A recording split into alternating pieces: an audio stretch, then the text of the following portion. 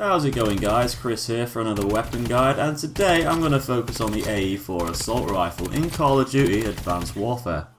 This gun is exclusive to the Havoc DLC, and you'll be able to use it if you buy either the Call of Duty Advanced Warfare Season Pass or the Havoc DLC.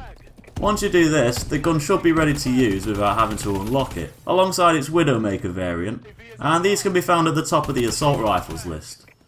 So, first things first, the AE4 is a completely new weapon for the game, and rather than firing bullets, this one actually fires laser bolts.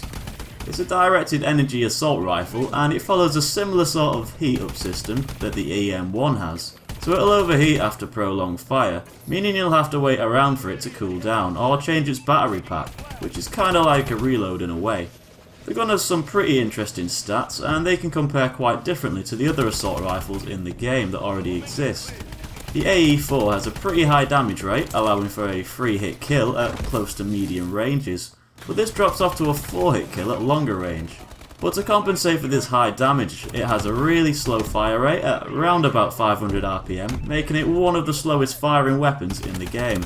The recoil is fairly small, but down to the way it actually kicks, I found it to be quite tricky to stay on target over time, especially on moving targets or people far away.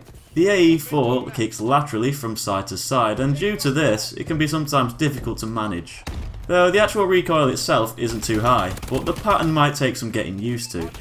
The gun also has a slight sway when you're aiming down the sights, and has a bit of a distracting flash when it's fired that can be quite off-putting sometimes, especially if you're trying to focus on someone who's firing back at you, causing you to flinch. You can fire about 16 shots one after the other without stopping before the gun overheats, so it's probably not the best weapon for mowing down large groups of enemy players, as this is actually really low compared to the other assault rifles. I actually found this gun performed very differently depending on the range. At close to medium range it excels, and if you manage to get your shots on target, it'll drop your enemies pretty quickly. Although the weapon has an okay range and can kill in 4 shots at long range, I found it a lot more difficult to kill people further away. This is probably down to the gun's side-to-side recoil and weapon sway, and due to the fact that the rate of fire is so slow. So if my shot misses, it'll take a longer time for the next shot to hit them compared to other guns. Another drawback of this weapon is that it can't actually fire through objects, meaning you won't deal any extra damage for shooting through walls or cover like the other guns that fire bullets. I found that the AE4 has surprisingly good hipfire at close ranges, the hipfire spread isn't too large, and because you only need 3 shots to kill in CQC, this downs enemies really fast. Though you can't actually equip the laser sight to make the hipfire any better. I guess there'd be no point adding any more lasers to this though if you could, it'd probably look a little bit mad. Okay, so the AE4 has less attachments than the other assault rifles, making it a less customizable weapon.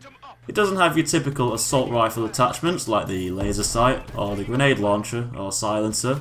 The iron sights are either really good, or really bad. They're a bit like Marmite. Most people either love them or hate them, and I'm not a big fan to be honest. Although they are quite clear, I don't find them very accurate to use, as they actually aim slightly above where the marker is on the sight. So for this sole reason, I have to opt for another sight. Preferably the red dot, just so I can be a little bit more accurate, and this will help me at longer ranges.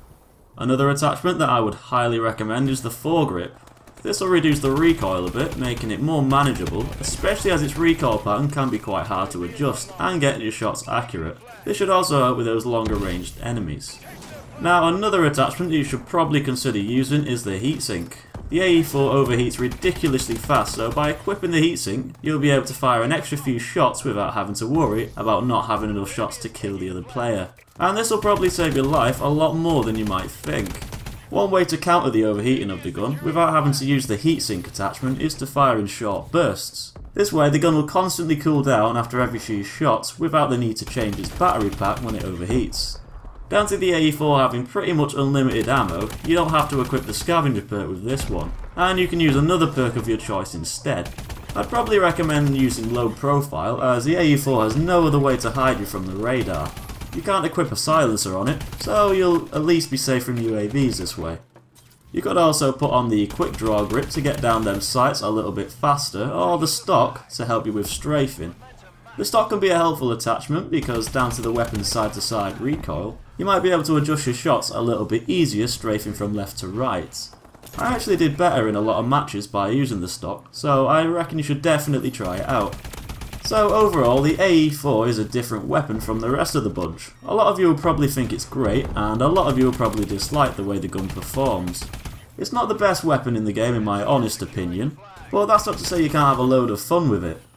The high damage combined with its relatively low recoil, along with its low fire rate and unlimited ammo with the drawback of it overheating, makes it a fairly balanced weapon. I wouldn't say that the gun is overpowered in the slightest, so don't worry if you don't own the Havoc DLC or the Season Pass. You're not missing out on the holy grail here. Though I should probably mention it's pretty badass in hardcore mode, killing in one shot. So if you have access to the AE4, you should probably give it a go and see if you like it. If you can manage its low fire rate and recoil pattern, you'll probably do really well with it. Anyway, that's just about it for this video guys, but do be sure to hit that like button while you're here if you enjoyed this video or found it useful, and make sure you're subscribed to see plenty more content on Advanced Warfare and other games on my channel. Thanks for watching, and I'll see you in the next video.